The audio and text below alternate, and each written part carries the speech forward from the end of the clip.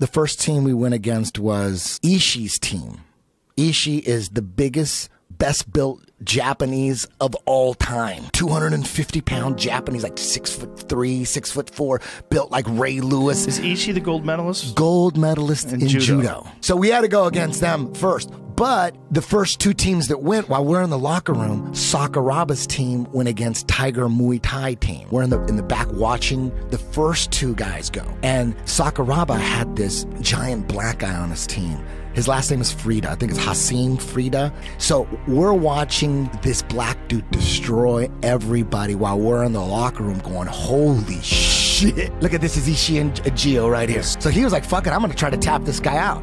But it got to a point where he was just too big, and he put a Kimura on Gio and was just trying to rip his arm off. It would be great if Gio could tap this guy, but at the very least, knock him out. Just survive. Because who knows? He could have cleaned out the whole team. Look at this animal. Most people would have tapped right there. Yeah, most people would have tapped. So we win the first round, and then we end up going against Sakuraba's team in the finals. When I saw that Sakuraba was tapped out, I was like, who the fuck tapped out Sakuraba? Boogey taps out Sakuraba. He puts Sakuraba in it. A darce. And then he goes against, he stays because he wins, so he stays and he goes against Frida. And Frida taps out Boogey. He's just on fire. He's ripping through everybody within a minute. Right? How big is he? He's about like 6'3", 6'4". Tall motherfucker, 220, 210. What'd he catch him with? He got him with an armbar. And right there, Gio's next now. So I told Gio, avenge your brother's loss. I went fucking Kung Fu Theater because I'm losing my mind. Right. I'm like, oh shit.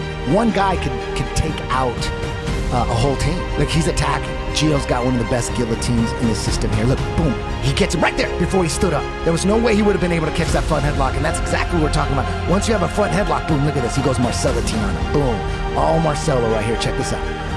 Boom, bam. Right there. Wow, Marcelo. that is incredible, man.